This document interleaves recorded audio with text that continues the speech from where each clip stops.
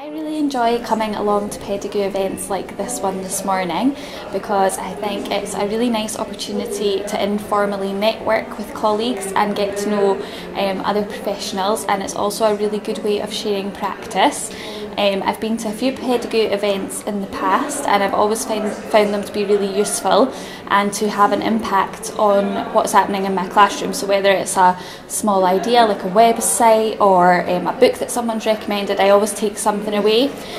from these events and I like to share that with colleagues. And what I've tried to do over the years is to encourage others to come along to Pedagoo events as well,